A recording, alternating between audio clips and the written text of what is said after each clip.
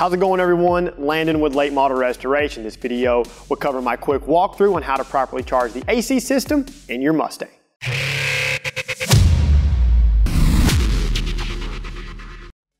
Having a properly charged and healthy air conditioning system in your Mustang is a luxury everyone should have, because after all, on a hot summer day and not having AC, well, that's just no fun at all. This video will show any Mustang owner how to properly charge their system using R134A refrigerant.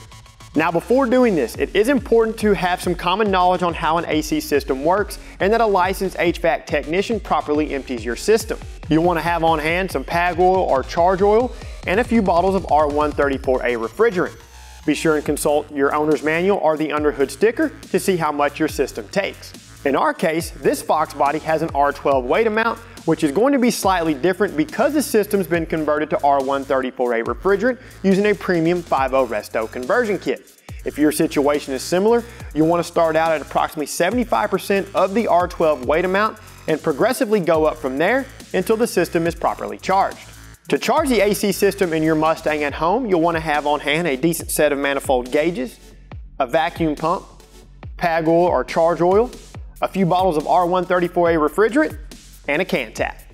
With the system properly emptied, you can begin by connecting the low and high side service ports. Then you can connect the vacuum line to the vacuum pump.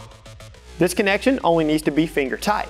Once connected, make sure the high side valve is fully closed and the low side valve is open. Turn on the vacuum pump and let the pump run for 15 to 30 minutes. Once the gauge reads 30 inches of mercury for vacuum, close the valve and then turn off the pump. Let the system sit for approximately 1 hour to see if there are any leaks in the system. When that is verified, open the valve and run the pump for an additional 30 to 45 minutes. Now you can close the valve, turn off the pump, and then disconnect the vacuum line. If your system needs oil, now would be the time to add it. Pour a little bit of oil into the vacuum line before you connect your refrigerant.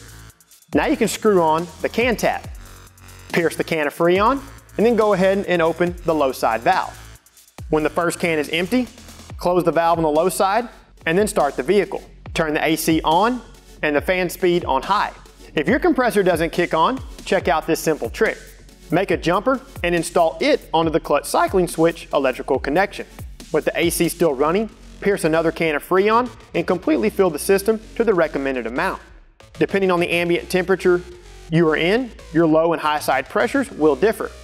Our pressures were spot on since we were working in a room that was approximately 70 degrees. Be sure and remove your jumper and reconnect the cycling switch electrical connection. Take this time to spray some soapy water over all your connections to verify that there aren't any leaks present. Use a thermometer to verify the temperature coming out of the vents is blowing cold, and then you're all finished. Remember, have a licensed HVAC technician properly drain your system before you charge it. Also, set aside a few hours to get this accomplished. To see more helpful videos like this one, be sure and subscribe to our YouTube channel if you haven't already done so.